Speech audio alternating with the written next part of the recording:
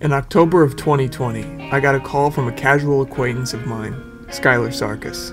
He told me his band, Taking Meds, was going to be recording a full-length album in Salem, Massachusetts at God City with the legendary Kurt Ballou, and they were looking for a videographer to tag along. I told him I would be interested and asked what the gig paid. He said we would get to that later. This answer was off-putting, but being an aspiring filmmaker with not many prospects, I felt as though I didn't have a choice. I asked when they wanted me to start. He responded, tomorrow, and told me I'd need to arrange for my own transportation from New York City. I reluctantly packed my best camera and booked the cheapest bus ticket I could find. I was headed to Salem.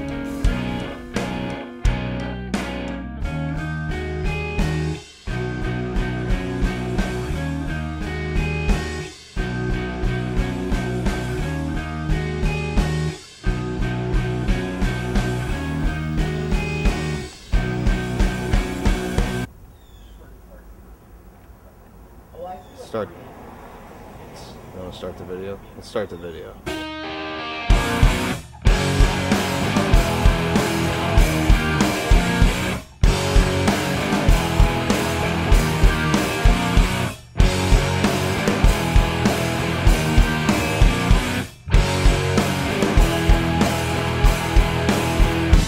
Salem was a beautiful, bustling town, full of wonderful people and exciting culture. The other guys in Taking Meds seemed really great. Skylar was a little bit of a different story. On the phone, he was talking to me like we were best friends. In person, he proved to be a little less friendly, not to mention kind of challenging to work with. For the first day or so, he seemed to not trust that I was even running my camera. He kept asking me if we were starting.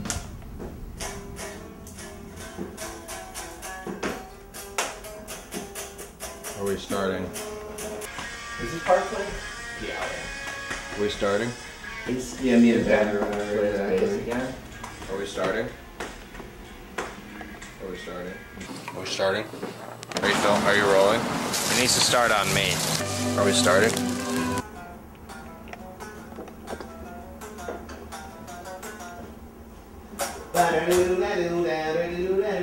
It'd be cool to have fucking.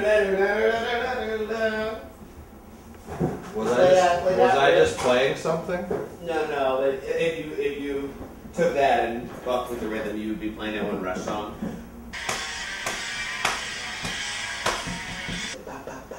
No. What I'm contemplating Feel is your sticks a little more. okay. It was clear from the beginning that Skylar's idiosyncrasies were going to impede the recording process. He had a habit of interrupting productive conversations to remind his other bandmates that they worked for him. Sometimes he would zone out completely. When everyone else was invited downstairs to meet Kurt, Skylar stayed in the apartment playing video games. When I tried to ask him about this, he told me to be quiet because he was trying to concentrate.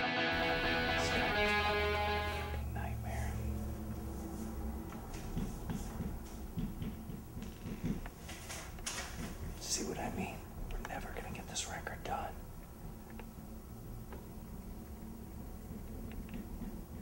I mean, I haven't even met the singer yet. The guy, hasn't even stopped by the studio once. So, I mean, I'd like to at least have some idea who I'm working with. No, I think it's going really well. I think the first day, it was just kind of cool to have Kurt get an idea of who I am and what I do, and what I bring to the table, and how I inspire my guys in my band. And it's not really about how much got done in the first day. It's just about making a first impression and making that connection, because that's what carries you into the future. And sets you up for- I'm actually doing an interview right now.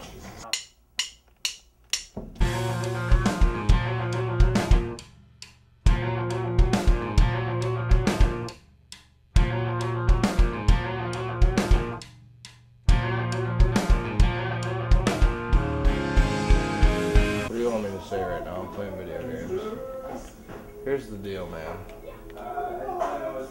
Maybe you're wondering, why am I playing video games while everyone else is working on the record? Well, John Lennon once said, if you don't have any good ideas, just play video games and they will come to you. There needs to be some kind of division of labor. And my job is not to actually play the songs, it's to take ownership over them so that I can keep track of the themes of the record. What are the themes of the record? Leadership, compassion, management, time management, professionalism, marketing, management, general steps along the path to success that I've been kind enough to share with whoever's willing to listen. And it better be somebody, because otherwise I don't know what might happen to me. What do you mean by that?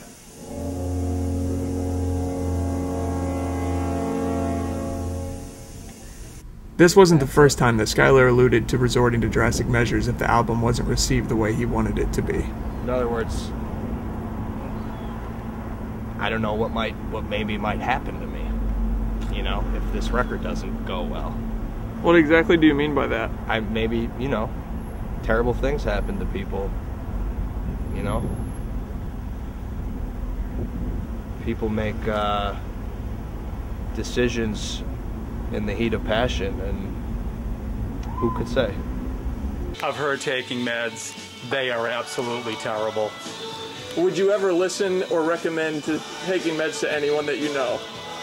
I would not recommend listening to Taking Meds. In fact, I feel bad for the city of Rochester, New York. Taking Meds sucks. Would you recommend Taking Meds to anyone? The concept of the band? Do you think that anyone will listen to this record once it's completed? I know I won't. How do you think like it's been going so far?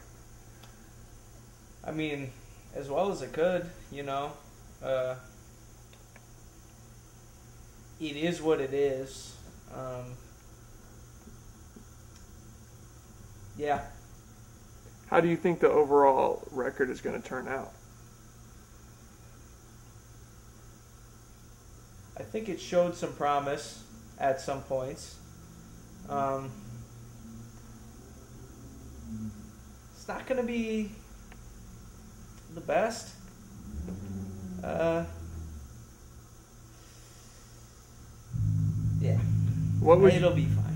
What would you say has negatively impacted the recording process so far?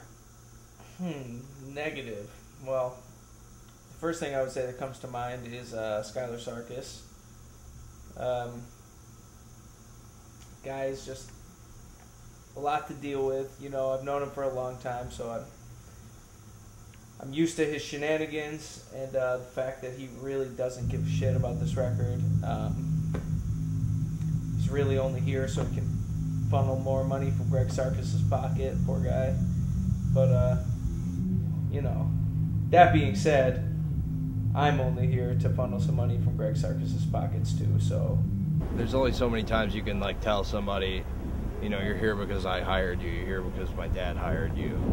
You know, you're not a person while you're here, you're an employee of me and someone who you're at my disposal, essentially, you know. I hate to sound harsh, but I actually, that's me putting it lightly. Yeah, he's paying us to be here, you know, look out for Skylar, make a record with Skylar, make sure he doesn't run away, fucking, I don't know, yeah. What do you think about Skylar's dad paying everybody to be here? What? Yeah. Ben said that Skylar's dad is paying everybody to be here. He's paying them? I got an invoice from Skylar's dad. You know, you may think, oh, Skylar, why aren't you in there, you know, playing all the parts? I mean, you're not only like a marketing genius and a business entrepreneur, but you're also a multi-instrumentalist, accomplished you know, you could have studied jazz at Eastman, but you didn't because you didn't even need it because of how good you are at instruments. I thought Ben said you couldn't play. Did he really say that?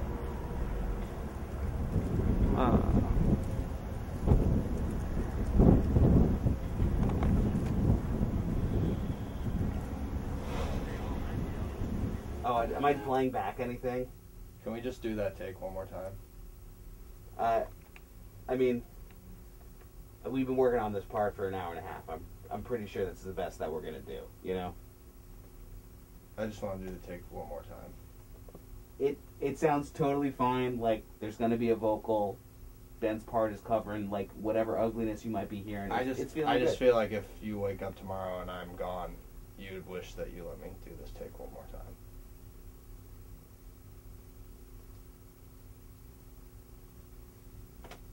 There's so much responsibility on my shoulders. Like, what's that guy's name? Maps? What's that guy's name? I don't know. The guy with the world on his shoulders. Atlas? Atlas. There's so much world on my shoulders. It's like, what is the first thing you think of when you put on a piece of music? What's the theme, you know? And that's what I have to be like, I have to be at peace, I have to be centered, I have to be aligned at all times so I can keep my eye on the prize in terms of the themes of this record. Because that's, at the end of the day, the guitar can sound like fucking shit, or at the end of the day, the guitar can be, you know, absolute wizardry, but if there's no themes, then it's not worth a shit. It's better off in the garbage. So, What are the themes? of what? The themes of the record. What? The themes are fluid. I mean, conceptually, it's fluid. You know, the themes are always changing. Another unusual aspect of the experience was that Skylar insisted on staying at a Radisson in Nashua, New Hampshire every night, even though the band was paying for the on-site apartment and there were enough beds for everyone. Nashua was about 45 minutes in either direction, so it turned out to be quite the commute.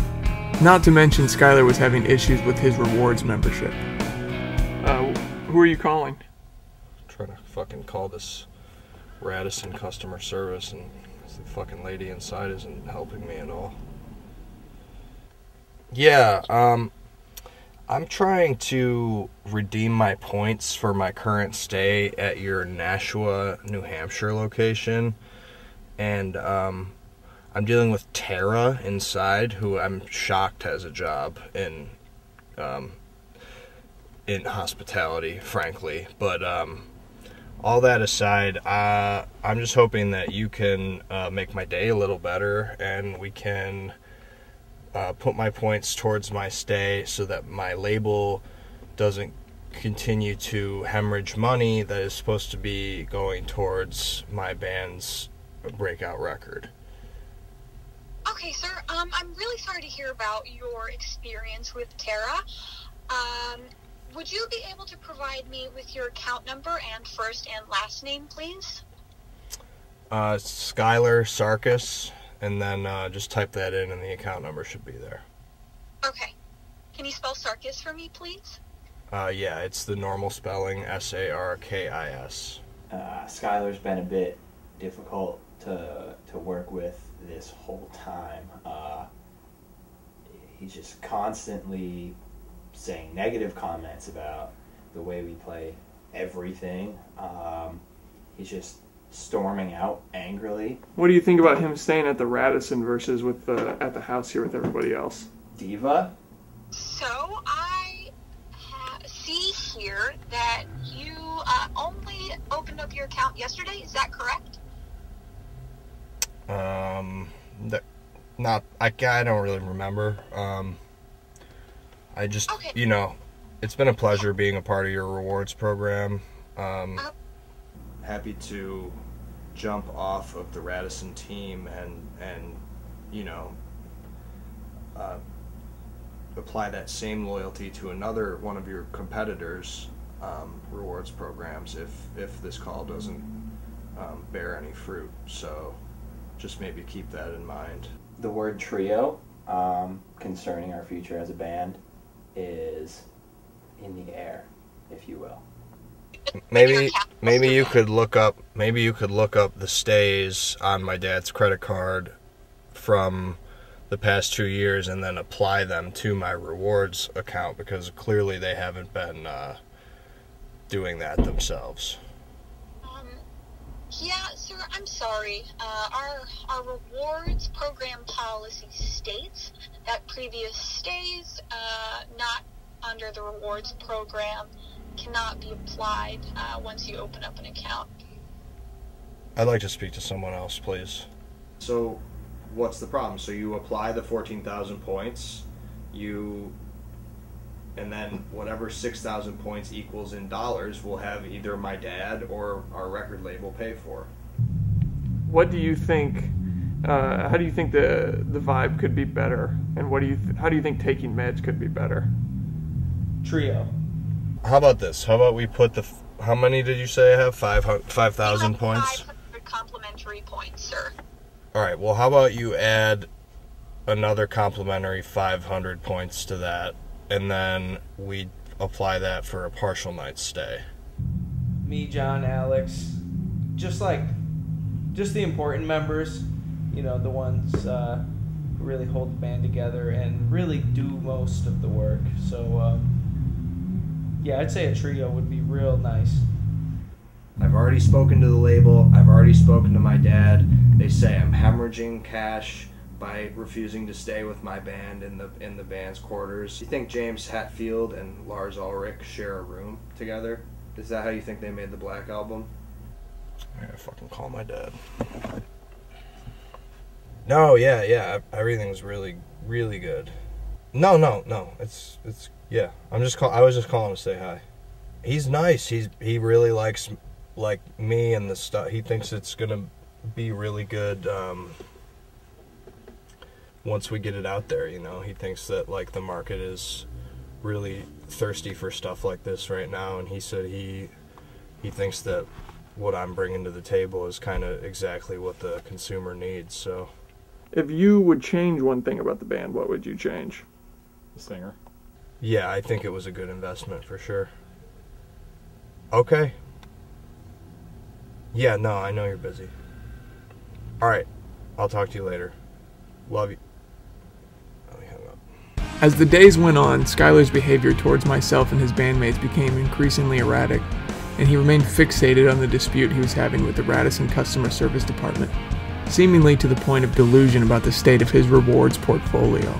So I don't have enough for a full night's stay, but so that's why I need to use up those points for a partial night's stay, and then I need to stay there the rest of the time that we're here, the rest of the 7 days, and that needs to be paid for by the label and come out of the recoup, and hopefully that we can sell this fucking thing so that we can cover that. And if not, then I'll file Chapter 11. I don't give a fuck, but that's another conversation that we're gonna have. And if this doesn't go over well, you're gonna be there filming that as well, pro bono. But I'm not gonna stay in the hotel for one night to use up my partial points to build my rewards portfolio, and then switch environments and stay with these fucking assholes upstairs where it smells like farts.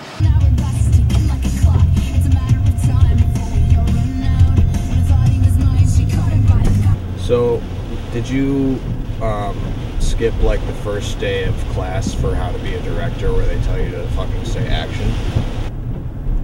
Yep. Because of course on the last day of recording bass, I'm the one who has to go to the fucking music store to get new strings for John. Because the label couldn't send new strings because I've used up too much of the funds staying at the Radisson. That's a problem for me to be comfortable so that I can be at my best and make sure that this record goes down in history as our best one. I'm supposed to do that sleeping on the fucking floor like an idiot, like everybody else that my dad has hired for this band. You know, it's not like my dad can go to the store and get John the strings. My dad's never been to a music store. Yeah, I mean, I'm glad you guys had a good time. It's definitely a possibility that I'll have to hire another group of musicians to just redo the parts, but we'll see. Redo the parts that we wrote. We could probably hire someone to just be the new singer of the band. You know, we're making this video for my album, my band. I just feel like you're not getting enough of me on the camera. You know, you're filming pretty things, pretty reflections and stuff. You're getting too much of John and a little too much of Alex and not enough of me. See, the idea is that I'm the face of this thing. That's what the label pays for. That's why the label puts me up at the Radisson every night. So not only can I build my rewards portfolio with the Radisson Corporation, but also so that I'm well rested, because this is the moneymaker. It's important that we show the viewer that this is about me, not about taking meds or the other guys that I've hired to be temporarily in the band, and it's certainly not about you or your artistic impulses whatsoever. So let's just keep the focus on me, and because I'm being bled dry, my father's being bled dry, the label doesn't want to send any more money. They say I'm staying at the Radisson, and that's where all the money's going, but I have rewards points that are null and void at the end of the fiscal year. Let's just, you know, keep your eye on the ball from here on out. Just consider this your final warning, all right? I needed a break from Skylar, so I spent the next few hours filming the other guys, who were working tirelessly to make sure that the record got finished in the short window of time that was left. It was a nice reprieve from the abuse I had been enduring, but that pleasantness wore off quickly when we stepped outside for a smoke break and made a shocking discovery. Skylar had vanished. This is a fucking huge yikes. What if he has another key for that car? Big yikes. I'm pretty sure. With him? Definitely drove. How do we approach I didn't this ask him question? where he took his keys. Yeah, how do we approach this question? Do we just wait for him to get back? I don't know. I don't trust it. Knowing him, he's Knowing fuck him. this. Knowing him for sure. He's driving the car. Knowing him for sure. What are we gonna do if not only the car's gone, but Skylar is gone? Like,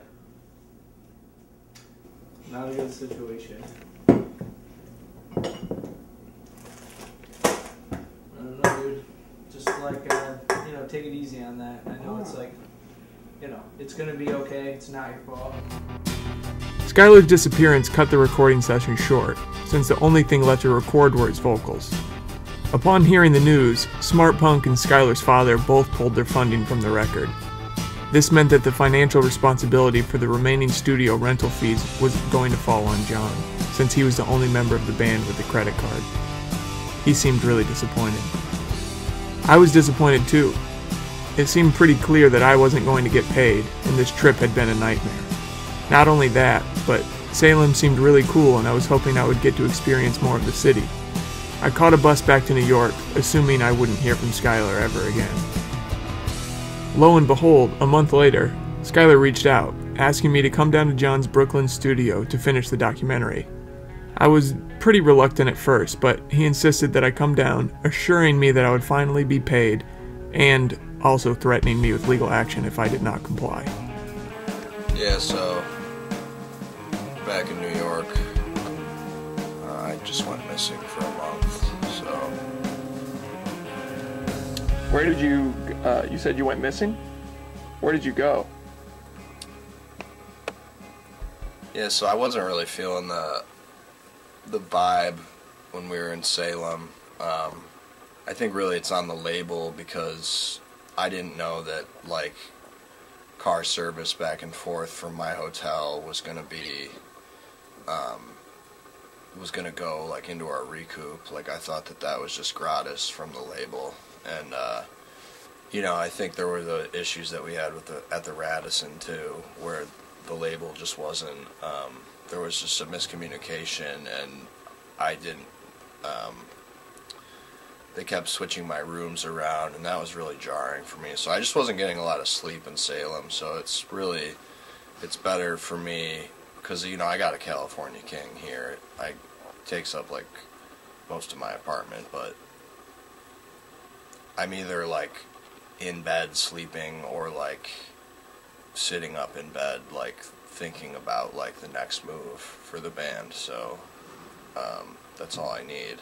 But it's better because, yeah, so now we're here in New York, like, doing the vocals, and I just think it's a much better fit to make this record, like, what it really needs to be. Like, I needed to, like, not work in Salem under those circumstances.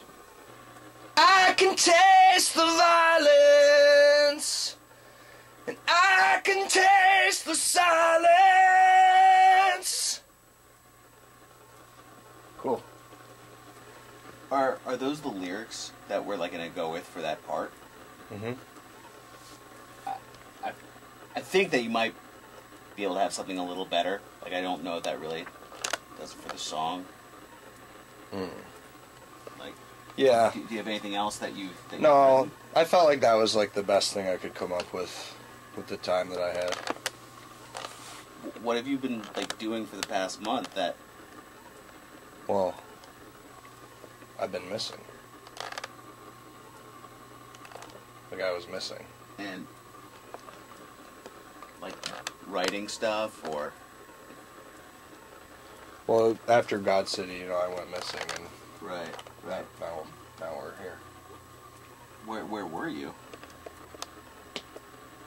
Like, do you remember, or I mean, you must have gone somewhere. You were missing, but. Should we let's just get a few more takes. We'll just All right. just power through it. All right. Alex, do you think you could go out in the hall for this take? Kind of a lot of guys in here. After vocals were finished, I was very relieved. I thought the documentary was wrapped and I could finally be paid. When I followed up a few days later with Skylar, this didn't seem to be the case. He insisted that I come over to his house and bring my camera, saying that there was more work to be done. Are you getting dressed up? Yeah. What's that for? Meeting with some bigwigs, some label people in the city. I thought Smart Punk was going to put this record out. Yeah, well, I'm just keeping my options open, you know. They were, you know, I sent out several emails over the past couple of weeks, kind of shopping it around, and this is one of several pretty big names that I've heard back from. Didn't you sign a contract, though? Yeah, but, you know, those things are always kind of fluid, not really set in stone. Could I come to the meeting? No, that's definitely not the vibe at all. It's gonna be, yeah, doing like a dinner thing, and I'm really trying to impress them. So, no, you can't come. Dinner where at? Peter Luger. So, nice.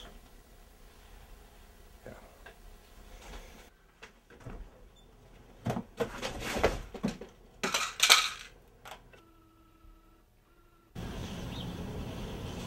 So after Skylar told me that he was going to Peter Luger to shop the record to other labels,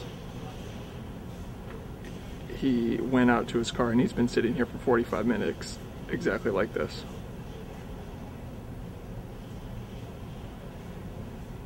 This is actually the first time that he's like pulled his hands away from his face.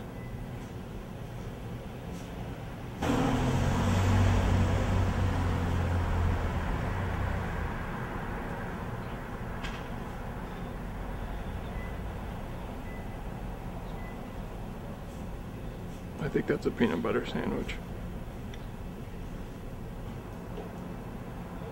I think maybe he was lying.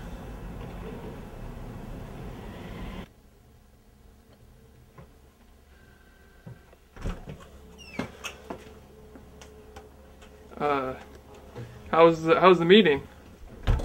What? At It Peter. was good. Yeah, it was good. It was really good. At Peter, what did you get at Peter Luger's? Steak. So. Wait, aren't you vegan? Well, yeah. Look, Luke. If you were going to travel in the south of France and French milkmaid offered you some kind of Danish, are you going to say, oh, no, I don't respect your culture because I'm vegan, or are you going to eat the fucking Danish? It was the meeting was good, so that's enough documentary for today. Fucking starving. Wait, I thought you had steak. Yeah.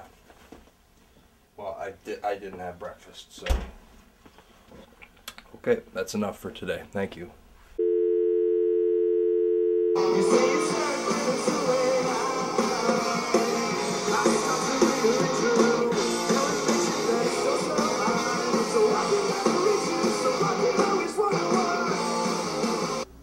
Oh, you look like you're going to a luau. It's like middle of December. We're on Audio Tree. A lot of people watching this. Roll. You saw me put this on this morning. Well, I just think, this is kind of something you should be taking seriously. It's kind of like my Jimmy Kimmel moment. Well, Skyler, what are you doing? I would wear, a Hawaiian shirt on your big day, so. You want me to take it off? Yeah, please.